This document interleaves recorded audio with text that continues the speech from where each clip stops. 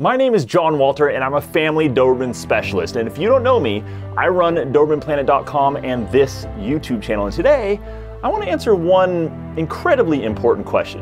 And that is, what makes a Doberman a Doberman?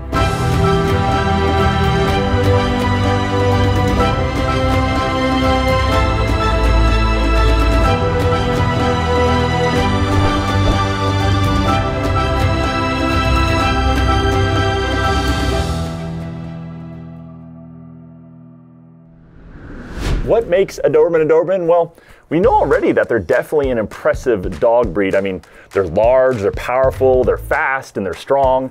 They're 24 to 20 inches high to their shoulders. They weigh between 60 to 100 pounds. They're muscular and very lean, and a sleek, dark body. They can jump over 6 feet high, run 35 miles per hour, and you can protect your family from just about anything the world can throw at you. But that's not really what makes a Doberman a Doberman. What about its genetics? Well, we don't exactly know which breeds were used to create the Doberman because the breed's creator, Carl Frederick Lewis Doberman, he didn't keep exact records of the breeds that he used to make the Doberman. But experts believe that the modern Doberman was created by crossbreeding a few main breeds, including the German Shepherd, the Rottweiler, the Blue Great Dane, the German Pinscher, the Greyhound, the Weimaraner, the Buceron, the Black and Tan Terrier, which is now extinct, the Manchester Terrier, and the Short-Haired Shepherd.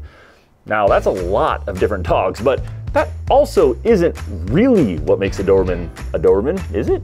What about the type of the Doberman? Well, there are definitely a few out there, each of it with its own characteristics and behavioral differences, such as the European Dobermans, the American Dobermans, there's also show Dobermans and working Dobermans, and so many other subtle little varieties. But the sub-variety of a Doberman you select, that's also not what makes a Doberman. So, well, okay, what about color? Well, I mean, you do have a lot of colors to pick from with the Doberman. I mean, there's the black and rust, the most common color of Doberman you'll see, the red and rust, the blue and rust, the fawn and rust, the white Doberman, the all-black Doberman, also called melanistic black, and there are even some other rare solid colored Dobermans as well, but still, color doesn't make a Doberman a Doberman. Okay, but hold on, none of these things matter. This isn't what makes a Doberman a Doberman. So what makes them just so different from other dogs other than just a name? Well, it's not physical by any means. The real difference with these dogs is behavioral. It's how they act. You see, all Dobermans are gonna have a few really key behaviors or kind of ways of interacting with the world in general that are just common between them, but that are actually really very specific and unique just to the Doberman breed. For example, their protection instincts. Now, a lot of dog breeds have protection instincts, of course, but only one breed of dog was created for that exact purpose. All the other protection breeds you might think of, Rottweilers, German Shepherds, Belgian Malinois, Pit Bulls, those were all created either for herding animals or for hunting animals. Yep, only the Doberman was created for our personal protection as humans specifically, and that's why they have protection instincts that far surpass other breeds and is very specific to protecting their human owners, not livestock like with other breeds. They do things naturally, seemingly completely on their own, like sleep facing the door to your room and stick closer to your side in a crowd, or run the perimeter of your yard on a seemingly routine basis. They'll check in with you in a new situation continuously, seeing how you react to whatever is going on. And if you show fear, they turn their attention to whatever is in the environment that you're fearful of and start getting very protective. And when they bite, they'll bite repeatedly, many times over a really large area, causing a lot of damage, unless, of course, they were trained to bite and hold, but more on training these dogs in a minute. They're also physically perfect for this role. They're large, but not too large to not be agile enough, and pursue and take down a human, not too big or too small. They're just the right size. They have one of the strongest dog bites, and their teeth come down in a precise scissor-like manner. They're fast, they're strong, and they can jump like you wouldn't believe. All this is actually amazingly wrapped up into one loving and very loyal dog to its owners. Speaking of which, their loyalty. This is another aspect that makes up a Doberman, and this sets them apart from other breeds too, believe it or not. And not because other dogs don't have it, but because Dobermans have it in levels far surpassing almost all other breeds. Dobermans are consistently considered one of the most loyal dog breeds in the world, so much so actually that it is actually proven to be kind of a downside for this breed in wartime in the past. Dobermans were actually used extensively as police dogs and in the military for quite a while. They even played a large role in the Battle of Guam during World War II, but soon Dobermans were phased out of law enforcement in military use. Why?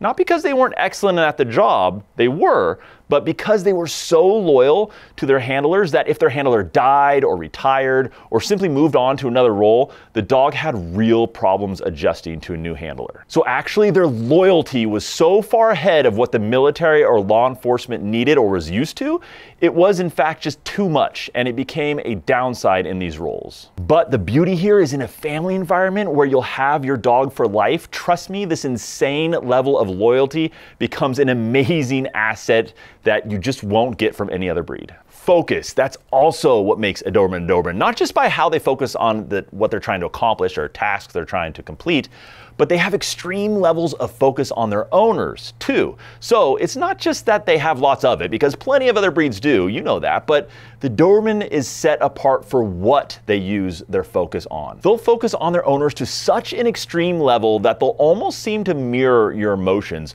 or perform some commands without you even asking. And as yet another quality helpful for their protection roles, they will posture up and protect you if they just sense the fear for coming from you in a given situation. All that, and they'll equally sense when you're relaxed and playful, and they'll just go crazy and have a blast with you and your family also. Their focus is just amazingly useful, and it's just lots of fun for us owners too. Drive and determination, that's another amazing quality that sets these dogs apart. Again, not because other dog breeds don't have it, but that the Doberman was a working dog from the beginning and was bred with instincts to never give up. If your Doberman is focused on something or determined to accomplish a task, such as their desire to always be by your side, for example, they won't fail that mission, trust me. This also makes them great outdoor companions, and if you have a family who loves hiking, camping, sports, or really anything active, they'll be able to keep up with even the most energetic members of your family just all day long. The intelligence and trainability of these dogs are also incredible and sets them apart. In fact,